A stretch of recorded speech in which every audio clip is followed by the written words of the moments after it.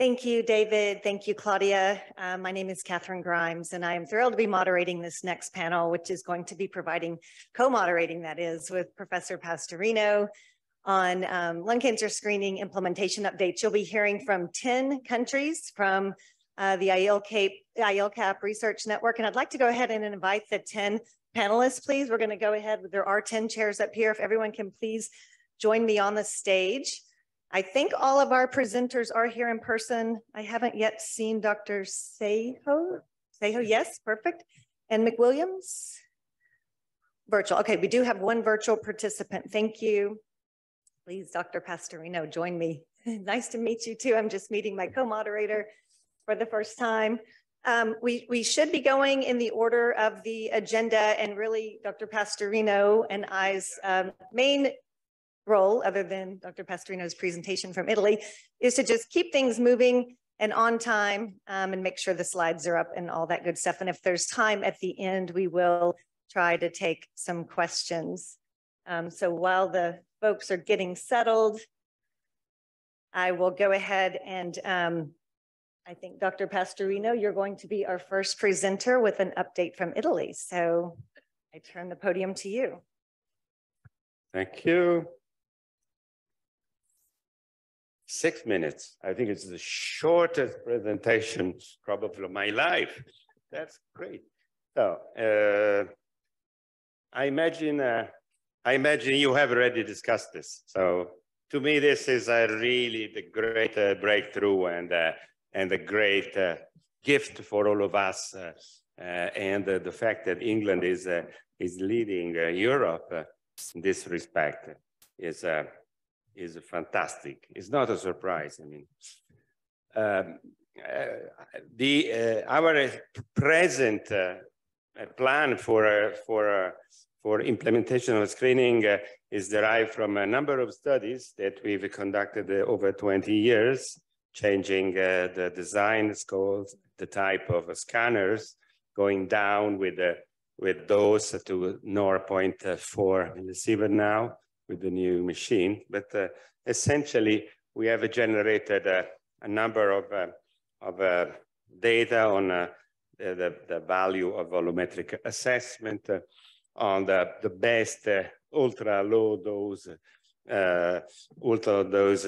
regimen decided through a randomized trial that was recently published on the European Journal of Radiology, comparing a random way for different types of ultra low dose screening. We've continued over this almost 20 years the surveillance of subsolid, and we are going to publish the data by the end of this year. But in essence, we have more than 1,000 individuals with the subsolid lesion in surveillance for up to 18 years, and we have 5% progression to invasive all stage 1. We have no pulmonary resection for BAC in situ or typical anomalous hyperplasia, and we have no deaths from progression from the subsolid lesion. So it is safe. What is new? What is new is the calcification. The calcification automatic CAC has jumped in the screening arena in a way that we did not expect. So we use automatic CAC, applying the baseline of the previous trials, and this is the BioMILD, a relatively recent study with an under 28 slides, so modern machine, and you see that you can predict the mortality for all causes at 6 years, because this is the follow-up of this trial. But when we applied the same automatic calcification to the MILD trial, which is much older, it's in 2005, with a very old machine, you see, 16 slides, is all prehistory, and it works just as well. So we predict 12 years mortality for all cause within 5 classes. But what is more interesting, we can predict individuals that don't die. They do not die at 12 years, which is, to me, is something totally unexpected. I didn't think this would be possible. We also demonstrated that in a randomized trial that you can combine drug with the screening for anti-tobacco drug with screening. This is a randomized study showing that citizing and a natural drug applied during the screening in a randomized fashion can multiply by 5 times, 6 times the number of quits. And this was during the COVID. And we had a quit rate on average at the first attempt of 50%. So it's by far more than whatever you can achieve with counseling.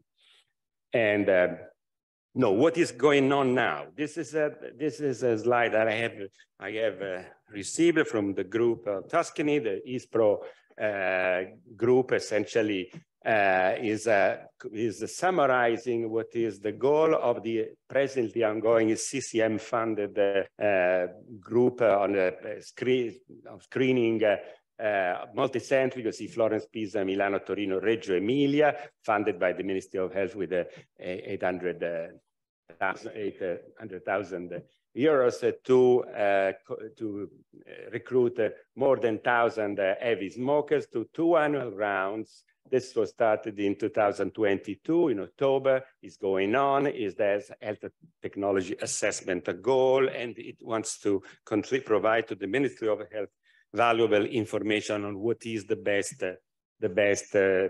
technique to be implemented. This is the network, the Italian network of screening I'm responsible of, 18 centers all over Italy, again, funded by the Ministry of Health 2 years ago. And with the individual age 55, 75, actually 35 pack years, or PLCOM 12 above 2.6. And we implement in the RISP as a secondary reading an automatic program that provides LCS assessment of nodule, coronary calcification, and emphysema assessment. One of the goals is to test what can be done with the same system of automatic intelligence through different scanners. So we will use the facilities that are available on a national basis. And as you see, they are very different.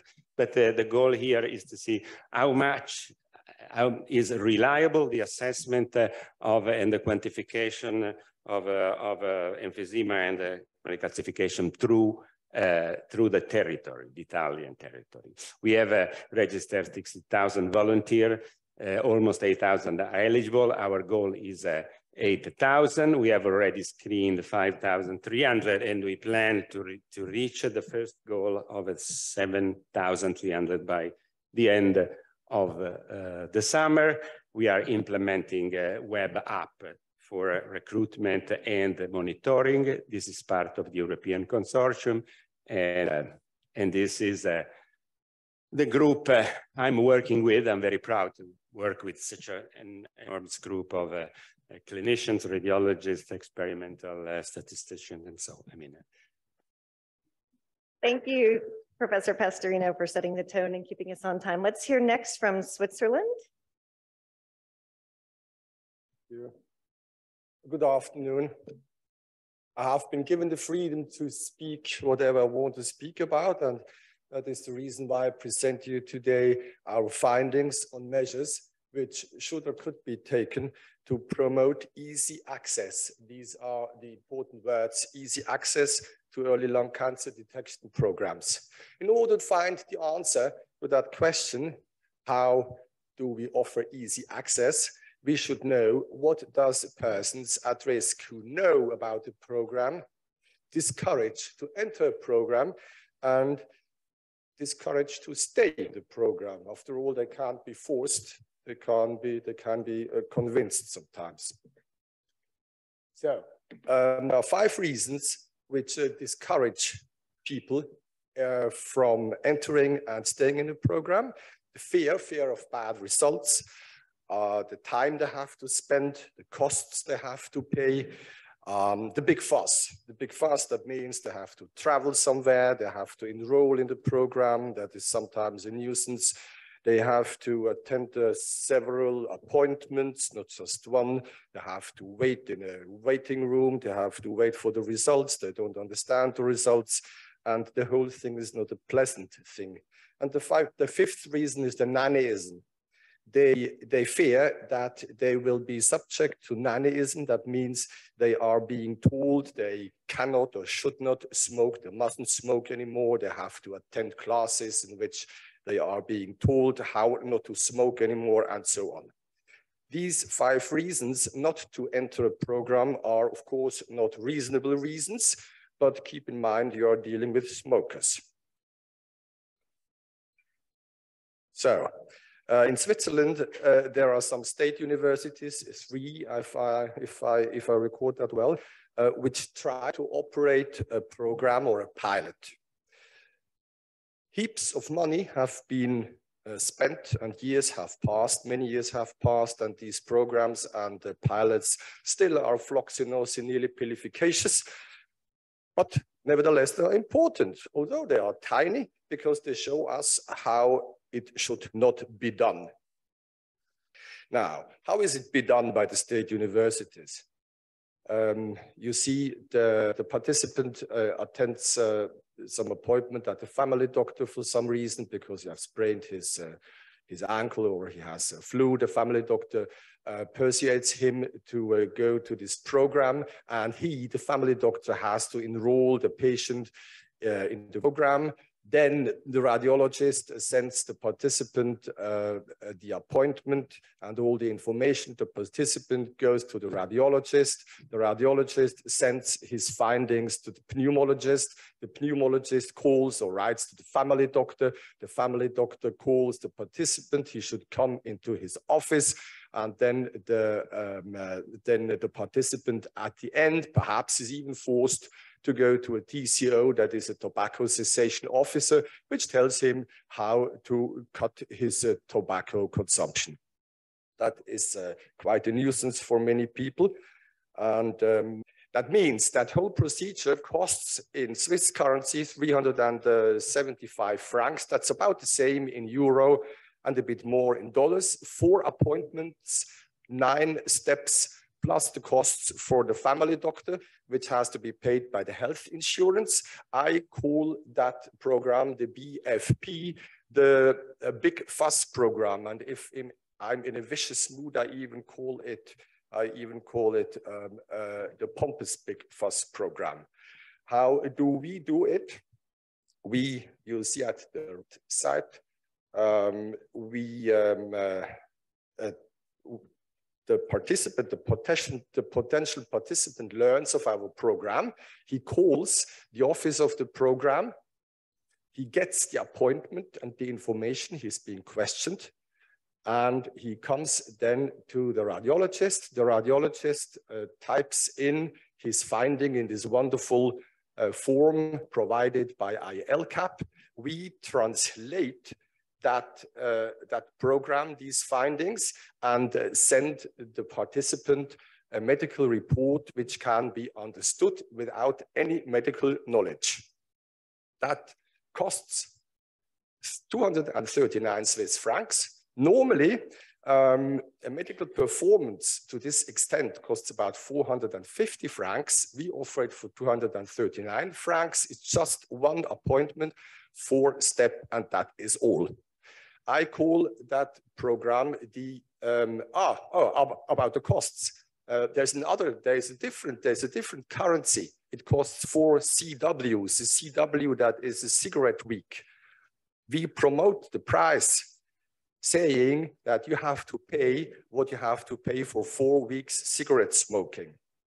That is an idea which is very much liked by the participants. I call this program the Easy Access Program. And if I'm in a good mood, I call it the Easy Access Program for grown-up adults. This year is the first year in which we expect a 4-digit number of scans. The conclusion I can make is, do not wait for politicians, especially not in the EC. If you think something has to be done, do it. If Claudia Henschke had waited for some politicians, she would still wait nowadays. That is not the good idea, I think. Do not waste time with health insurances. Do it the non-profit way, do it the private system way. Try it at least. That's all. Thank you. Thank you, Professor Herder. We'll now hear from Germany, Professor Schmidt. Thank you for the invitation now to the big neighbor in the north of Switzerland. Okay, so the first is about lung cancer in Germany. Yeah, Germany is not doing very well with regards to lung cancer. Yeah, we have 40,000 lung cancer related deaths. The incidence is increasing, especially in women. Yeah, the rate of early diagnosis is rather low compared to, for example, the US recently. 5 years survival is rather low. And Germany, and the list of European countries, the Tobacco Control Report, Germany ranks 36 of 36. So it's the worst country in terms of tobacco control in Europe officially. Yeah? So there is a very big need to act.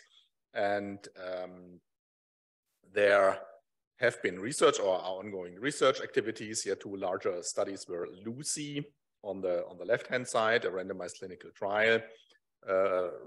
Started around 15 years ago, where we saw as a result, you see here the curves on men and women, and an interesting finding on LUCI was the enormously stronger effect of lung screening in women. So women benefit much more.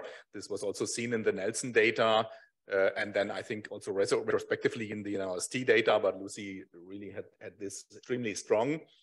The other activity more recent is the Hanse study running in northern Germany with a mobile CT system in 3 cities, which is ongoing. The first round is completed, and I think we will see some results from Jens Vogel-Clausen later this year. I personally hope to see something at the World Conference of Lung Cancer, which will give a further boost, yeah, because some positive results from a pilot is always helpful to promote the political decisions. So far around the research. What also happened in Germany is that the technical requirements for lung cancer screening are already defined. Yeah, the Federal Administration for Radiation Protection published a list of technical requirements for radiation protection, which is, I think, the most sophisticated list and technical requirements so far. And I think it's a good approach to directly make concrete statements and requirements how to do a lung cancer screening trial, which technologies to use, with options to use to control dose and image quality. If you only set a threshold for the dose, yeah, people just tune down the CT systems, get a very low image quality, and then you have achieved nothing. So you need to have it a bit more sophisticated instead of just saying you need to stay below a certain level of milligrays. And how does establishment in the public healthcare system in Germany work? In Germany, around 90% of the population is in the public healthcare system, though any initiatives not being part of the public healthcare system always only reach limited participation. So this is very central. Germans have the reputation to do a bit of over-engineering, yeah, especially when it comes to processes. So we have 2 independent decision-making process. One is on the radiation protection side, which is controlled by the Federal Ministry for Environment and Consumer Protection, which rules radiation protection. They did an evaluation. It was positive. Yeah, the other is reimbursement and implementation decisions under the control of the Ministry of Health,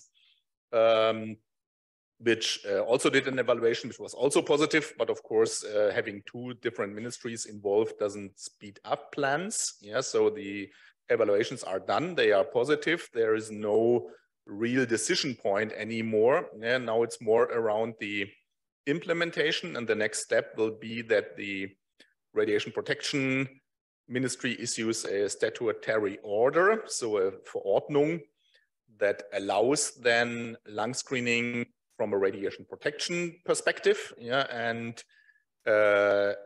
afterwards the reimbursement decision will be made by the Joint Federal Commission under the rule of the Ministry of Health to implement it in the public health insurance. Yeah, so this is an time-consuming. Could it be more faster? Of course, it should be faster, but it's at least running, and everyone expects that it will come to a positive results, and then we will have a national screening program within the public health insurance, like we have for cervix cancer, mammography, colon cancer, and other cancers in Germany.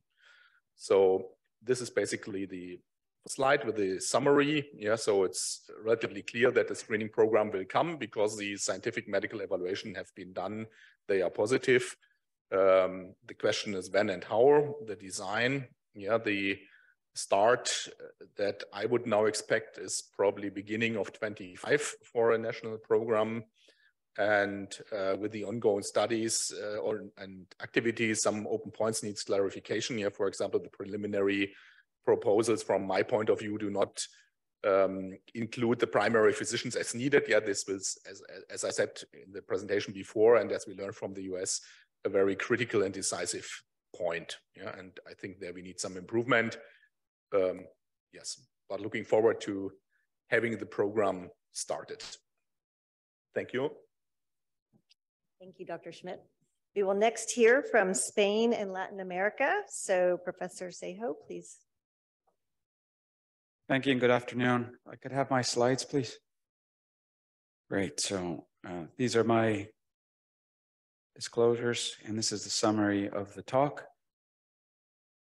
I'll start by saying that in Spain, lung cancer screening is discouraged at this time because of a national strategy on cancer, which was adopted very recently or updated as it were, albeit we're waiting for a new report from a technology evaluation office in Spain that will determine whether the government is willing to proceed with lung cancer screening.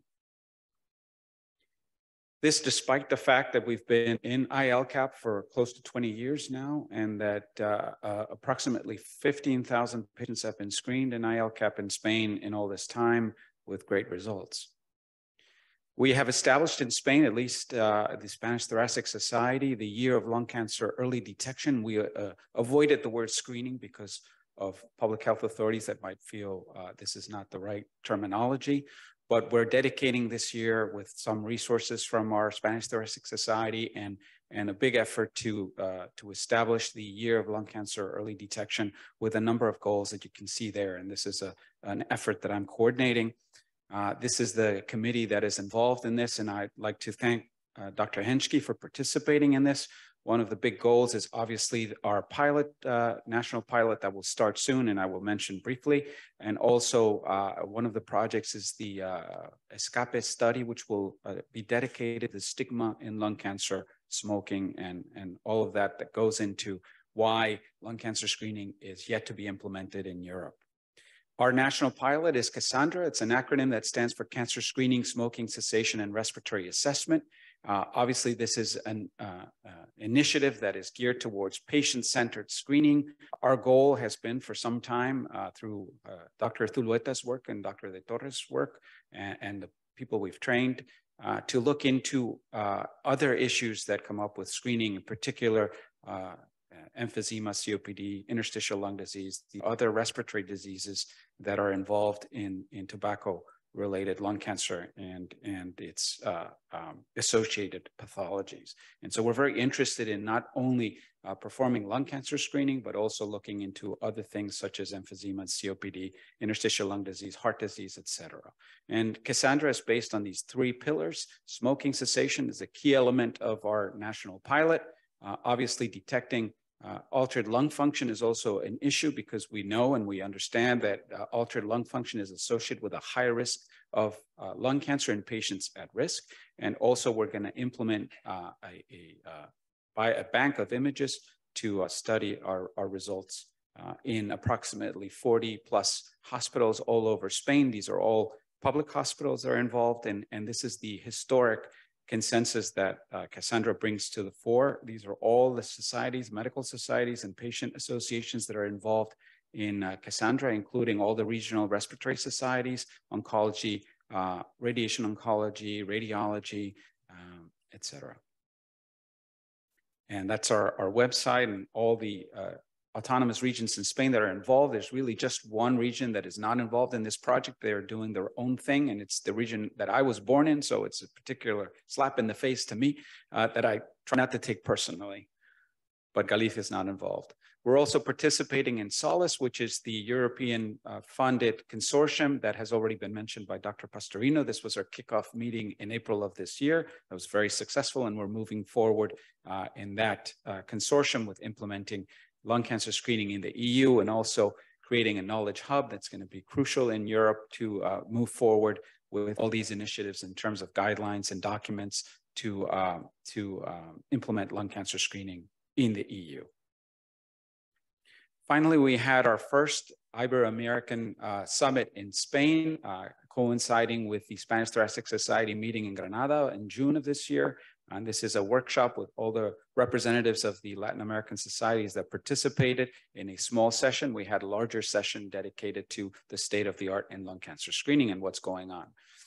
These are all the countries in red represented by participants in the summit. And it's interesting that we had a lot of perspectives on what's going on in the Iberian Peninsula, Portugal and Spain, as well as Latin America. There's some initiatives in Mexico, as you can see. Screening does not exist in Central America, except in Costa Rica. For example, there's only 5 thoracic surgeons in all of Guatemala, so that's a major problem for lung cancer screening there. As I mentioned, there's a number of initiatives. We've been participating in I-ELCAP for some time. We have Oncosur starting their project, and Cassandra as well. And Inspira is the initiative in Galicia in the Northwest. And Portugal is overcoming challenges they haven't started yet. We have Colombia involved in CLICAP and IASLC, with Dr. Viola participating in the IASLC Commission on lung cancer screening. Interestingly, they mentioned that 24% of their patients with lung cancer are young non-smokers. In Venezuela, for example, there's a major challenge because 90% of their CT scans do not work anymore for obvious reasons. In Chile, health authorities and access are a major problem, and this is also true of Brazil, where 20% of the population are haves and 80% are have-nots who are not in a position to access lung cancer screening. This is the issue in Brazil as well. And finally, in Argentina, there's a consensus statement that's come out, and they are staging a registry called Lucas, which will involve all the centers that are participating in screening initiatives. And finally, we have sent a proposal to the AECC in Spain for a 10 million grant. 10 million euro grant for lung cancer screening. It's the IRIS project that is linked to the Cassandra initiative. Thank you very much. Thank you. We've heard from many countries in Europe, and now we'll be hearing a screening update from Europe from Professor Oudkirk. Thank you. Yeah, the Nelson team proceeded with a new study that is EU. It's an implementation study in 6 European countries funded by the EU. And we started immediately after the Corona crisis, so that is quite recently. And in the meantime, we tried to implement a complete Nelson methodology to a higher level and bring it into this consortium. Furthermore, we combine it also with our large study that we did in the Netherlands, that is Robinska, which is a coronary calcification study, which is looking for mortality impact on coronary calcium scoring compared to other risk scores and methodologies, and also the normal way that the general practitioner will more or less stratify patients that are coming with cardiac complaints.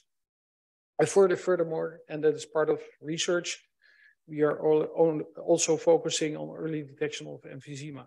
So we developed one protocol, which has a 0.4 millisievert radiation exposure rate for the 3 tests. And that can be done. We also published this in with a very reliable calcium score without ECG triggering, which we, by the way, developed together with the head of Siemens development. And furthermore, all the centers use the same standardization protocols. So they also use the same CT systems, a dual source force system of Siemens. And we use also a complete integrated end-to-end solution management system in which we implement also AI. So we do first read by the radiologist together with AI, which is also now the plan for Germany. And then if there are discrepancies, and the discrepancies are only in 25% of cases, then we do a third reading by an expert panel. And we think in the future that we can come to a workload reduction up to 90% probably from all cases. But first we want to prove that it works and that we can do that indeed. So I will more or less focus on that tomorrow. Then so we had a review of the EU committee after the coronary crisis. They went through all the clinical funded projects, of course, because all the research projects had to stop more or less, and to evaluate if they started again. So we had an overwhelming recruitment in the Netherlands and also for other countries. So we have a national population registry by which we use for the invitations, and that works really very well. If you compare it to other countries, that is mixed. So optional and partly tailored recruitment approaches in Germany and in Italy through pharmacies and advertising, in Spain through a GP and opportunistic, and in France it's optional and partly done by the Gustave Roussy, that is the center in France. Now, one center is not part of the EU anymore. That is in the UK, of course, and they are also focusing on the work package on recruitment. Now, those are the numbers. So up till now, we try to answer this question if we can reliably stretch the interval if you have a negative CT scan at baseline. And we randomize at baseline the groups to 2 different groups that are followed in 1 year and 2 years. So for randomization now, we have already in the system more than 10,000 people. And in a very short period, we could raise already. So we expect in terms of CT scans, we are now over the 3,000, that it will be 6 by September.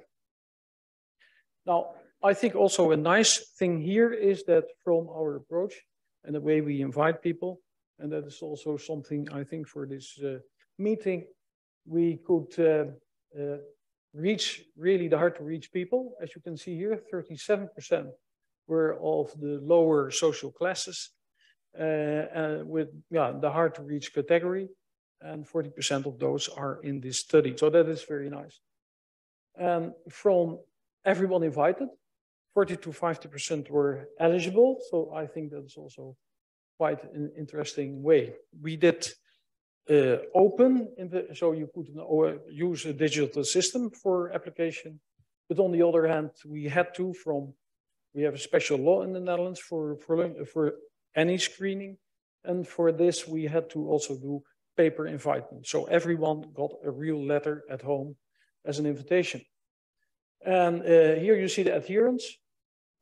So far, to further also join the blood retrieval that we want to combine with the study was up to 95%. So those are very nice figures. And this is for us a very important letter. So we had a very stringent review, and recently we got a full acceptance of everything we reached after Corona. So that is the status at the moment. Thank you. Thank you, Professor Oudkirk. We are now going to move to Canada. Professor Lam. So can I have my slides, please? While waiting for the slides, I would like to thank Claudia Hansky, David Kancalobis, and Mauricio Infante for your invitation to this conference. So I'm just going to give a very brief overview about lung screening in Canada. So Canada has a large surface area, but a small population.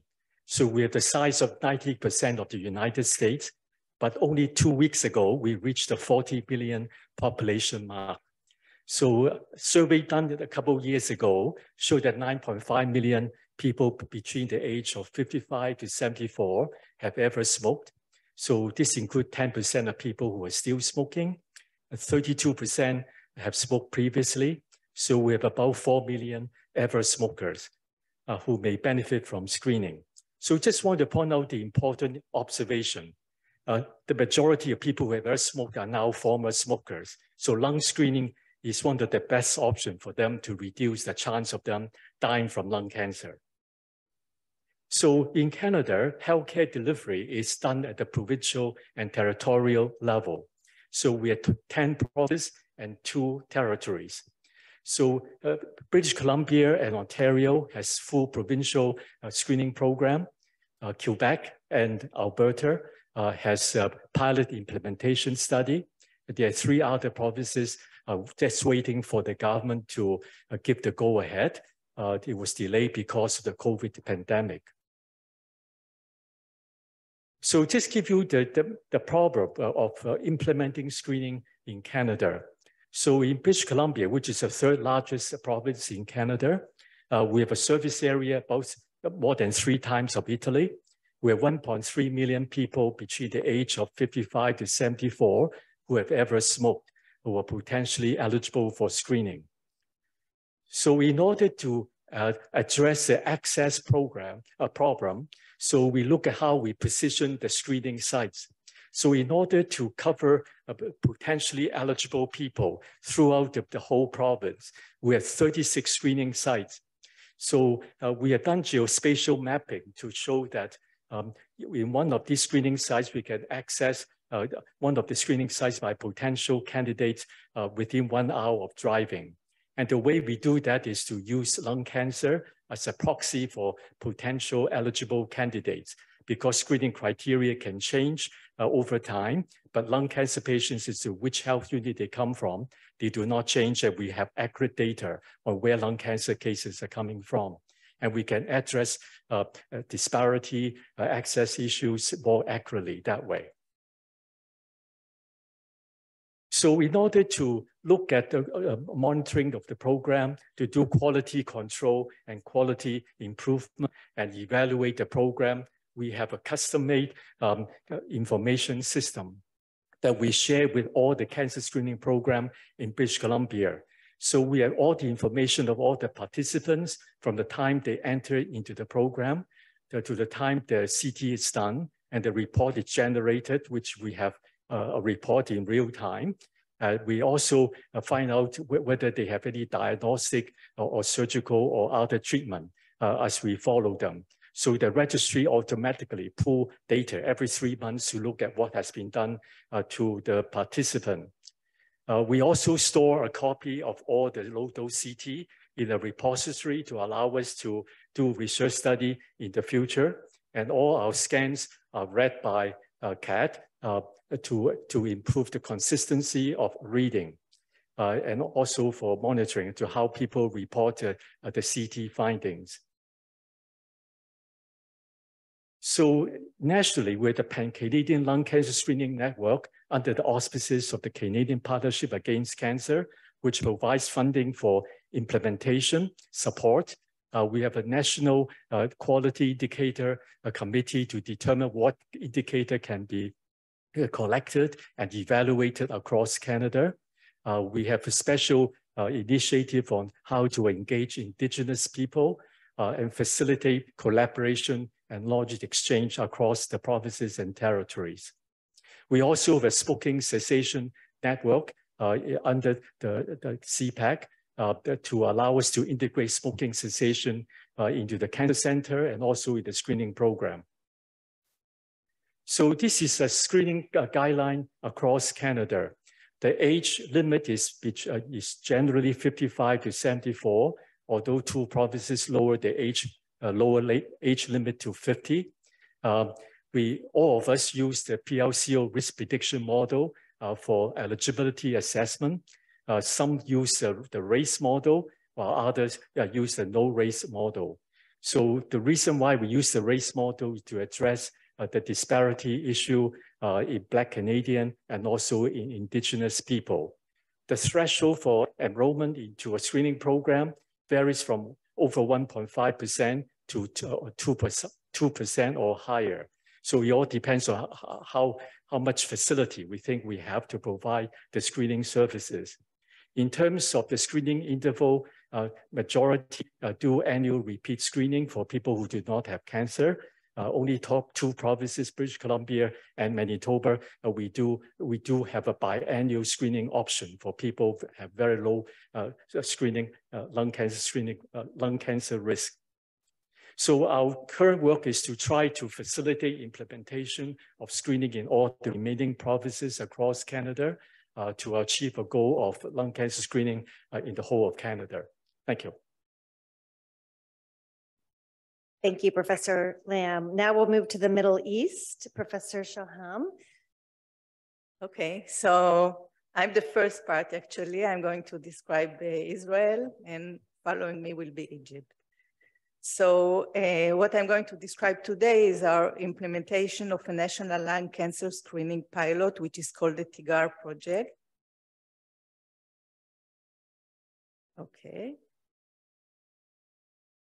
Okay, so lung cancer is the most common fatal malignancy in Israel. And according to the most recent data, we have a yearly incidence of over 27,000 with almost 19,000 deaths. So the fatality rate is almost 70%. And according to other countries, the incidence and therefore also the mortality of lung cancer is much lower. You can see here various countries, and Israel, both the Jewish and the Arab population is in the far left. And this was one of the obstacles to implementing lung cancer screening in Israel. Okay. So the pilot project, it's called because it's an Hebrew acronym, but it's an application program for early detection of lung cancer using low-dose CT. It is organized and headed by the Israeli Ministry of Health, funding by the State of Israel, as I will show you. And the director of the program is an epidemiologist, nurse, Liora Valinsky. So just to explain, I briefly explained it actually in the meeting that was in Switzerland several years ago, but in Israel, every resident is entitled to health services under the National Health Insurance Law, and these services are updated yearly by a health basket committee. And the services are provided by 4 health funds. So we have applied to the health basket several times for including lung cancer screening. And in 2019, it was decided to fund a pilot project. So altogether in this pilot, there are going to be 10,000 individuals aged 50 to 79 with 20 years back of smoking. And each one of them is going to undergo a baseline as well as an annual screening, and the resources were allocated both for the studies and for human resources that are needed to run the project. So the outcomes that we are going to measure are response rate by age, sector, and geographic region, rate of positive findings, the stage at diagnosis, as well as potential harms. And as a result of this project, we are also going to submit recommendations for suitable infrastructure. So when we have the results, we are going to apply again to the Health Basket Committee to fund the full national program. So this is the structure of the pilot. Under the TIGAR management, there is a steering committee as well as 4 working groups.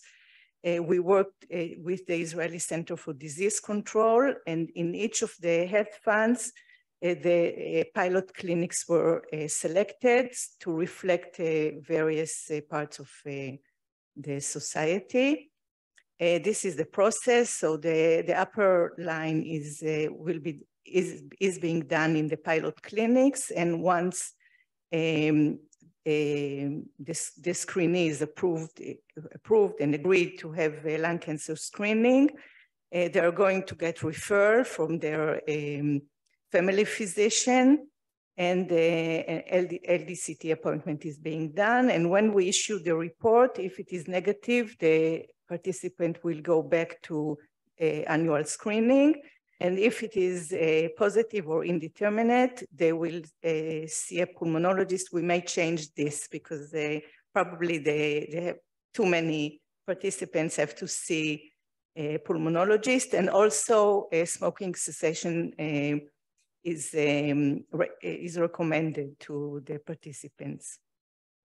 So we did a training for radiologists in January of 2022. It was online. It was during the COVID pandemic. It was recorded and it is available online. 65 radiologists from all over the country participated, and also lectures on coronary artery calcification, which were recorded by Joe Shemesh, who is familiar to many of us, are also available, and it is available in the ISRA, the Israeli Radiological Association website, as well as on the Ministry of Health TIGAR website. So there is a lot of information which has been prepared by the Ministry of Health. So this is a patient brochure in Hebrew, as well as in Arabic. There are posters that could be hung in the pilot clinics, also in Hebrew and in Arabic. There are infographics in Hebrew, Arabic, and Russian. And there are also, this is a lecture explaining about the pilot by a pulmonologist and recorded simulations. So all of this is available on the Ministry of Health website. We are planning to use AI.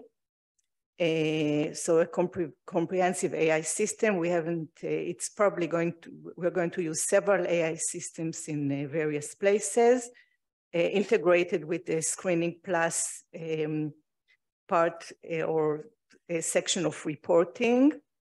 Sorry, I think I need to go one back. So a registry was set up by the Ministry of Health to record all of the data that we collect through these programs, and there are coordinators in each of the health funds. Okay, and this is actually what we have done to date. So we started in January of 2023. We have screened nearly 1,500, so about 10%. And you can see how the participants were recruited. Each health fund decided how they want to, they chose the pilot clinics and they decided how they would like to recruit participants. So you see that some of them have a phone call, SMS, and the one that is doing the work is actually recruiting through the family physicians. So just to summarize, we need to have standardization because there are many radiologists reading the scans, and we are going to integrate AI, which will help us with that. We have, okay, I'm finishing. Dual readings. We're going to update to lung rates 2022, and this is the end. We're going to use the I-ELCAP teaching file for teaching. So I apologize for getting late. Thank you. And now we'll move to Egypt. We'll be hearing from Professor Khorshid. Thank you. Well, first of all, I'd like to thank David and Claudia for, first of all, inspiring us and for inviting me here. I'm Mauritius. Thank you very much. So can I have my slides? And by the way, David, I'm going to be a little bit, I'm not going to be on time. So I apologize for that because I really want to say the data about Egypt. So, okay, it's working. So yes, we have a lot of lung progress in the last 2 decades, improvement in the survival, decrease in the incidence, and mainly that was because of early detection and diagnosing lung cancer earlier and having having better targets and immune checkpoint inhibitors. However, this is not reflecting in our country. We are having an increase in the incidence. I'll show you the incidence now. And the other problem is that we are having an increase in the mortality. And this is mainly that because we are diagnosing our patients with quite an advanced disease and we don't have access to the new precision drugs. So this is Egypt. We are a population of 100 million. More than 100 million. And unfortunately, lung cancer has risen from being the 4th most common sixth most common to the third most common. So it's really rising. This is not only in males, even in females. Has risen from 3.7 to 13.8 per 100,000, mainly due to smoking and secondhand smoking. And unfortunately, 80% of our patients are diagnosed in advanced disease.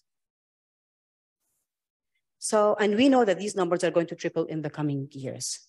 And the main cause is because Egypt has a true problem with tobacco. We have a problem that we are one of the highest consumers of tobacco in the Middle East. 50% of our males are smokers, unfortunately, and this is going to go up to 60%. And we in Egypt smoke 80 billion cigarettes per year. This is why we're having an increase in the incidence. And unfortunately, we have children now smoking, and 16% of our children are smoking at a very young age. Now, the NCI is the oldest and the largest academic and research center in the Middle East and Africa. We see around 26,000 new patients per year, and annually we see around 315,000 cases per year. This has been there for 60 years. This is the main building, and now we have spread in east and west of Egypt. And we have these two new hospitals. We would love to have you come and visit us when you come. So because we are seeing a lot of advanced lung cancer, and we're doing really bad in that, we started the Egyptian White Ribbon Project. That was in June 2022. And this was the first initiative in Egypt, Africa, and the Middle East. And it was called, oops, am I going too fast? How do I go back? Okay. And it was called Breath is Life. And it was named after Dr. Rabab Ghaffar. She is one of the eminent oncologists who recently passed away, and she dedicated her life for lung cancer. And this is actually a photo from the project, the White Project, live photo from the pyramids. It was broadcasted from the pyramids. And so the initiative was part of this initiative was to go through a pilot phases in order to be able to have a successful course. We wanted to see how successful we're going to be in that. Then we needed to understand whom are we going to screen and how can we reach our very low income patients, the very poorest of the poor, and how to reach them in a message, because, you know, in Egypt, cancer is quite a stigma. So this is why we adopted the British way of saying lung health campaign. It's not lung cancer screening. And of course, we had a tobacco cessation program with this state-of-the-art algorithm in lung cancer screening. We are trying to do that. And another thing is to have retention, adherence, and cost effectiveness. And fund is important because we have a very limited resources. So in September 2022, we started doing the screening. It was really a community-based. We went to a very poor, impoverished place, and we went by ourselves to do the screening there. We had clinics over there. It was coupled with awareness and tobacco cessation and inclusion. What we included, we screened 40 years. We started screening at 40 years because, as I told you, we see lung cancer in quite a younger age. Okay. And we had access. The CT was done in the National Cancer Institute, and at that time, at this first pilot, we screened 1,500 participants. So this was what we used in node detections, and we did track our patients using national ID, and we gave them screening numbers. So this is where we went. This was actually this place was a slum. It had the poorest of the poor people who were living there. They were addicts, there were chronic heavy smokers, and this place was recently renovated to what's called New Roda Sayeda. And we went from the NCI to that place, and we were able to, this place contains around 800 families. We screened 1,500 of them, and we found that more than 500 were high risk. We had awareness campaigns and awareness sessions, which was very important. We needed people to understand what was going on. And the 8 clinics really did include immunologists, oncologists, smoke cessation. And we had people from the Ministry of Social Solidarity who were trying to do drug substance cessation thing. And we had a very comprehensive questionnaire for trying to capture the screen. Okay, oh dear. So what are the strengths and success for that campaign? Well, it was quite comprehensive. It was the first pilot trial. And we were able to properly address the population. They were able to really come and pay, and participants really wanted to share. We started very early, so we were able to capture our patients. More importantly, we had excellent media coverage. And because of that excellent media coverage, which was highly publicized at that point, we now have people coming to knock the door and say, well, I'm a smoker, I don't have any symptoms, I need to do a screening. And this is one of them whom we discovered that she had a nodule in her lung, as you see. Now, the most important success was, this was adopted by the government. And this started a presidential screening campaign where lung cancer initiative was done, including lower 9 governors. 100,000 were screened. Okay. So can I say one final thing? Okay. Oh, okay, thank you. Now, the challenges that we have seen, and this is, it's going to be different than any other place in the world, is that because we went to the people, and the problem is some of them were not able to screen some of them because they didn't afford to come to do the screening. They didn't have money to come to the National Cancer Institute. So this is something that we are looking at, definitely identifying the high risk and hard to reach people, and then how frequent should we do this? A lot of issues that we are looking at so as to make this program applicable and quite cost effective. And these were the lessons that we learned from this pilot trial. Adherence and retention, this is something that we really need to work on. We need to have better risk tools. We are mobile, and now we're getting mobile CTs to do that. Government support, you've seen what we did, and definitely fundraising is important. And now we're going to be having the third screening wave that's going to be done by the NCI, 10,000 families. Again, this was a slum that was completely renovated by the government.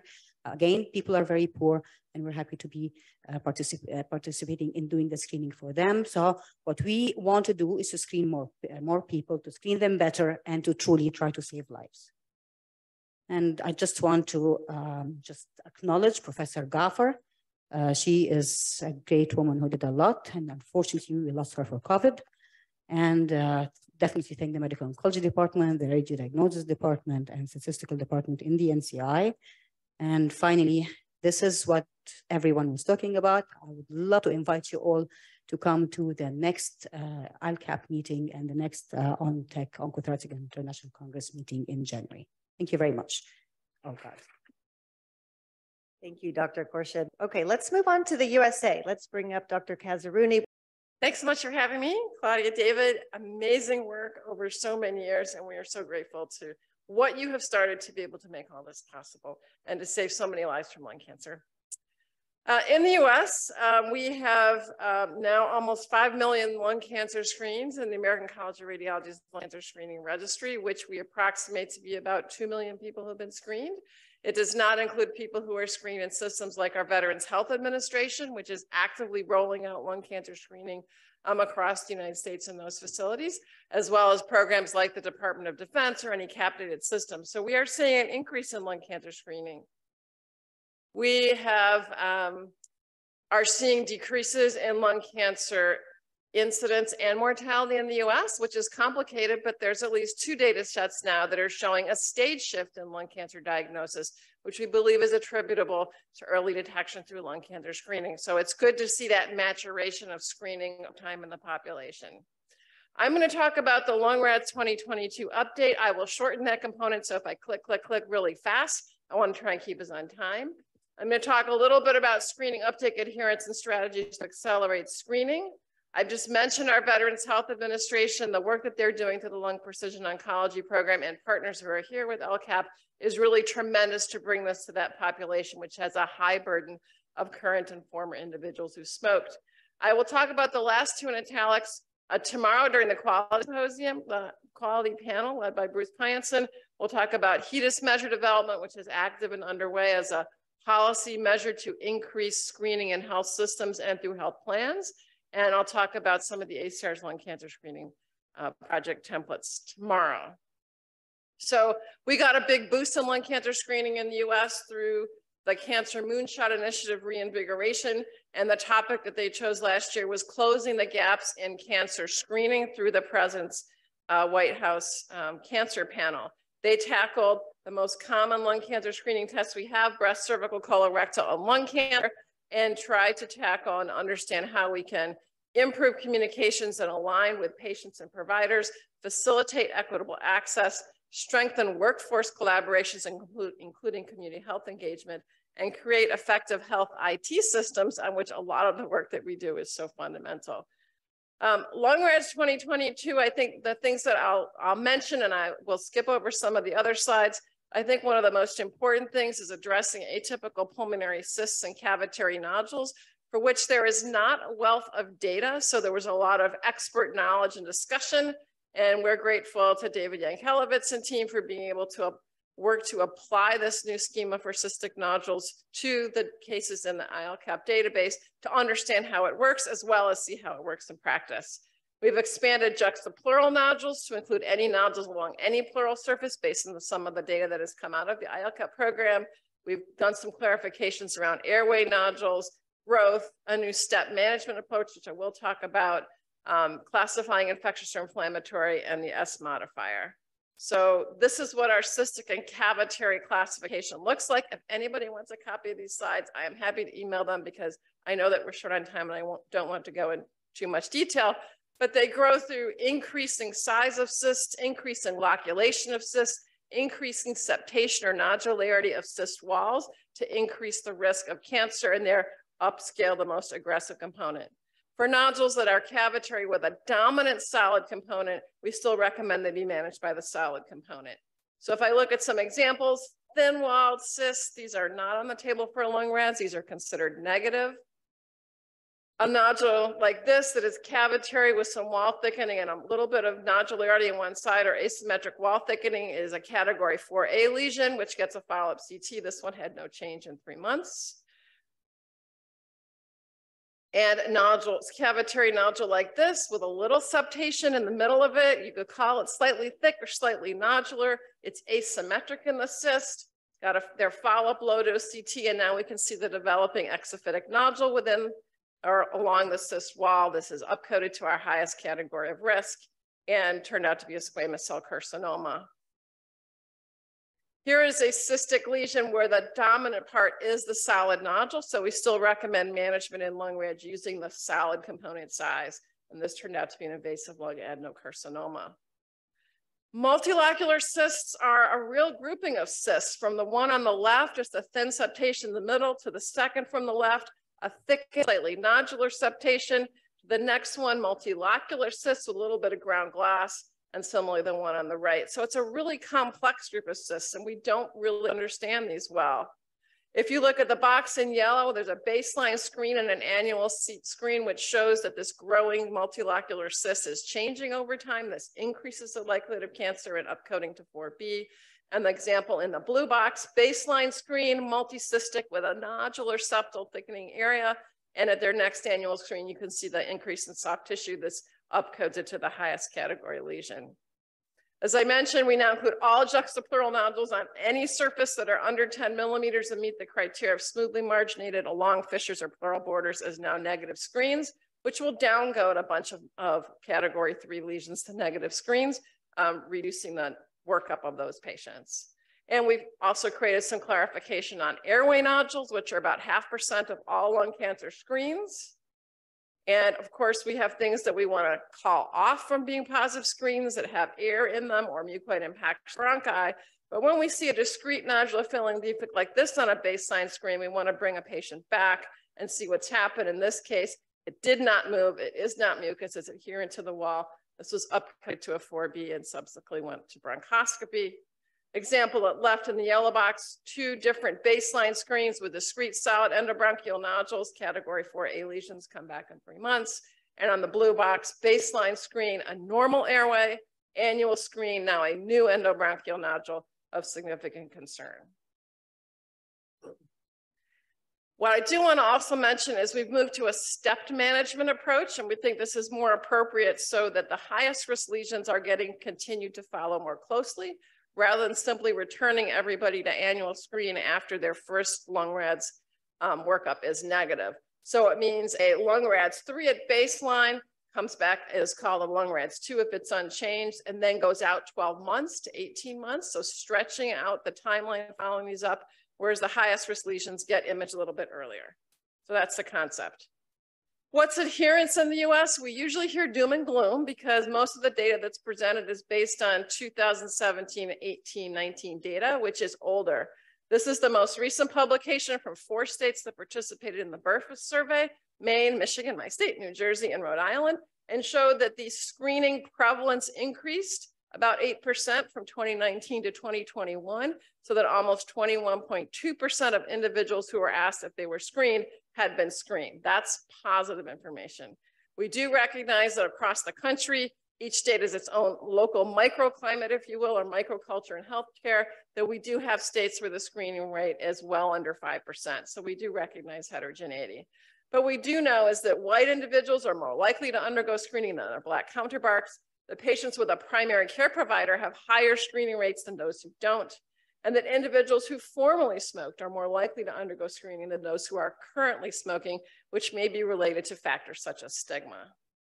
This questions for lung cancer screening will be in every BRFA survey starting in 2022, every 2 years, so we should have more national data in the future.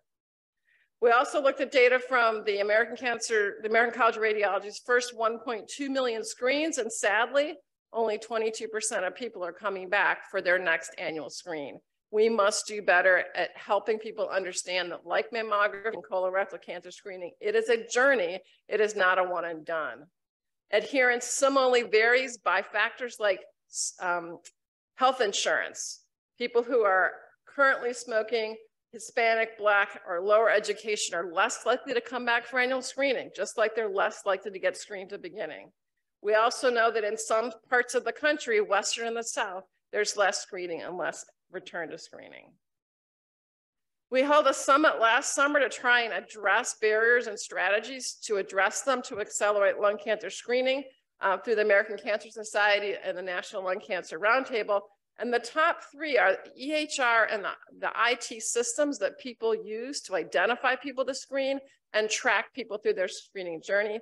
We're holding a workshop this fall with EHR vendors at the table with experts to address what we need from the EHR to make this a better system. Other issues include patient education and primary care physician education. And lastly, together, we're all here because we want to create lung cancer screening in the US. We're holding our 2nd annual National Lung Cancer Screening Day, November 11th, Saturday. It's the 2nd Saturday in November. If anybody wants to take this flavor and spread it around the world, please do. But we want to try and get radiology facilities to open on Saturday to bring in people who screen and create a hubbub in their communities among their providers and their patients to bring them in for screening. This year, it happens to fall on Veterans Day, and the Veterans Health Administration is working with us to support Lung Cancer Screening Day for their veterans around the time of Veterans Day this year. So we're very grateful to the Veterans Health Administration for helping to accelerate this. Thank you so much.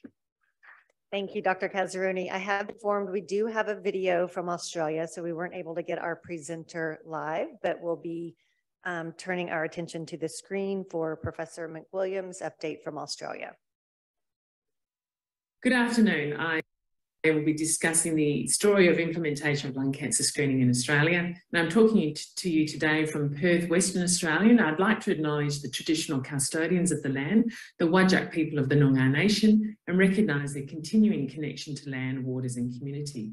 I also pay my respects to their elders past, present and emerging. These are my disclosures. We don't have a lung cancer screening program currently in Australia. Screening programs in Australia are federally run, and we currently have breast, colorectal and cervical. But we've had a clinical screening program in Western Australia for the last 30 years, where the asbestos review program commenced in 1990 by the late Professor Bill Musk to screen asbestos exposed patients from their Wittenoom mine. This changed to low-dose CT more than 10 years ago, and this program is currently ongoing, led by Professor Fraser Brims. We've been part of the International Lung Screen Trial in Australia, and the initial results were published last year, and the final data analysis is currently underway. This trial commenced in 2017-2018. On this background, on World Lung Cancer Day in 2019, the previous Federal Health Minister, Greg Hunt, announced that he was going to ask Cancer Australia to conduct an inquiry into the feasibility of lung cancer screening in Australia. Cancer Australia is a federal agency that advises the federal government on cancer control and shows leadership in that field. It was formed in 2006, and the current director is Professor Dorothy Keefe, who just took over that position in mid-2019, just before this announcement. She promptly organised the first workshop in September that year in Sydney, New South Wales, and work began. 15 months later, this inquiry was completed and submitted to the federal government, and 6 months after that, in May 2021, there was a further just over $6 million of federal funding provided to Cancer Australia to form a detailed program design. This program design started in July 2021 and was completed in late 2022 and comprised a number of different work streams. Cancer Australia did apply to the Medical Services Advisory Committee to ask them to support a national screening program and to provide a public fee for billing for the low-dose CT. The Medical Services Advisory Committee is an independent, non-statutory committee that advises the federal government about new services that may come under public funding and in what circumstances they should be funded. The other work streams included co-design with Aboriginal and Torres Strait Islanders, workforce and infrastructure modelling and mapping, as well as development of program tools, data governance and quality assurance frameworks. This is an example of some of the mapping work done by Cancer Australia. Essays are statistical areas, geographical areas provided by the Australian Bureau of Statistics that share similar regional characteristics. The towns in black are where more than 50% of the population resides, and the towns in red are where the CT scanners are. These are the 10 largest SA3s in Australia, which are regional areas of over 300,000 square kilometres, and 4 of them are in Western Australia. This shows some of the challenges in accessing populations who may be potential participants. If you're a potential participant in Derby, you need to travel 161 kilometres to Broome for your CT, and if you live in Jigalong or Newman, it'd be 350 kilometres to Port Hedland. So this is highlighted, so this detailed work is highlighted where we may need new fixed CT infrastructure or where we may need a mobile CT scanning service. The final program design was only released to the public in May 2023 this year. But prior to that, in October 2022, the Medical Services Advisory Committee released their advice, which was to support lung cancer screening, and they provided a fee for that service for low-dose CT. However, there were some differences between the committee and the Cancer Australia proposal. The two most important ones are the risk assessment or the eligibility criteria for screening. Cancer Australia proposed using a probabilistic approach using the PLCO risk score with a targeted approach to screening, and the advisory committee recommended categorical criteria. The starting age for Aboriginal and Torres Strait Islanders was recommended to be younger by Cancer Australia because they develop cancer at a younger age, but the advisory committee decided on the same starting age and completion for all Australians. Soon after the program release, the current Federal Health Minister, the Honourable Mark Butler, announced an investment of just under $264 million for 2023 to 2024 to implement a national lung cancer screening program in Australia to commence in July 2025. So much work to be done. Thank you.